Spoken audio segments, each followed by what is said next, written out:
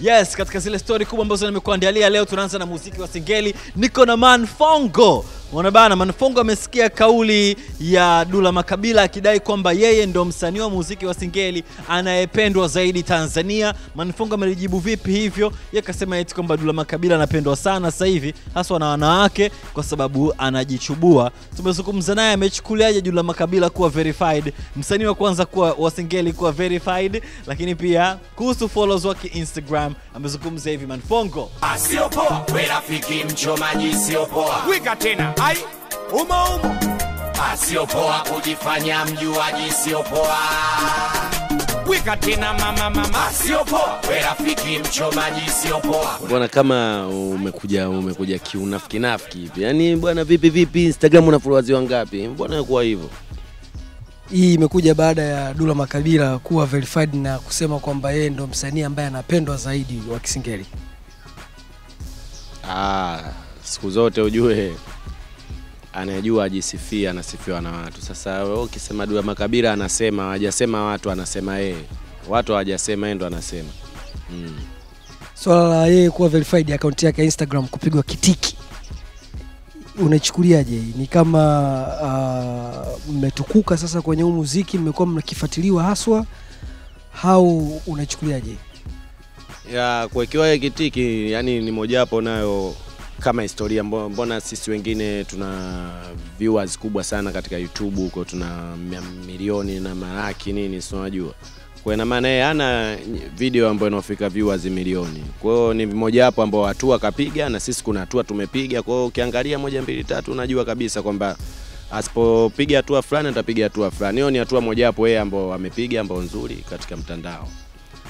Na hata si wenyewe tupo na katika mtandao, sema mimi mtandao wangu situmii kivile kusema kama kujionyesha kwamba nafanya nini. Mimi mtandao wangu kwa ajili ya kazi zangu tu. Yeye akisimama akisema kwamba yeye ndo msanii wa kwanza kisingeli ambaye anapendwa, wengine nyinyi wote kama wasindikizaji, hii unatafsiri vipi? Uongo babu, anayeweza hajisifia anasifiwa na watu. Labda aseme mimi mzuri, najichubua, naonekana muonekano mzuri. Hapo kweli, lakini usiseme unapendwa. Uweze kumzungumzia nafsi ya mtu hata siku moja. Wanataka kuniambia mwamba anajichubua, anacheza kitaulo? Kama anacheza kitaulo si ndio utasema mimi mzuri napendwa sana. Yaani siku zote ujue mablazamen ndio anasema mimi mzuri napendwa, sio unajua. Lakini siku zote mtu mzuri hajisifii, sio unajua kwamba mimi mzuri sio nina muonekano na nini, mtu anaambiwa na watu. Sifa unazipata kwa watu. Sasa nani alokuambia Dula Makabila mzuri? Wewe hapo unanioji mimi. Yeye amezungumza hayo kwa maana kwamba sio uzuri kupendwa kwenye kazi zake za kimuziki. Vipi kuhusu kujichubua kwake? Pale ndo alipokuwa mzuri pale. Kujichubua pale mzuri. Unataka kuniambia Dula Makabila kama nyoshi sio? Yaani alipojichubua akawa mzuri yeye. Lakini sio mzuri kusema katika kazi. Katika kazi anataja majina kila siku. Kila ngoma yake anotoa, hamna ngoma siotoa Dula bila kumtaja ManFongo.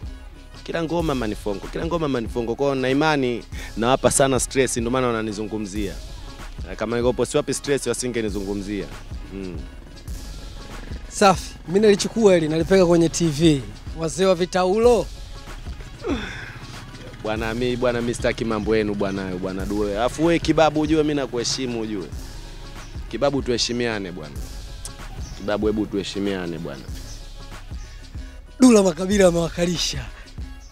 Kukalisha vipi yani? Mbona sielewi bablai. Yuko verified.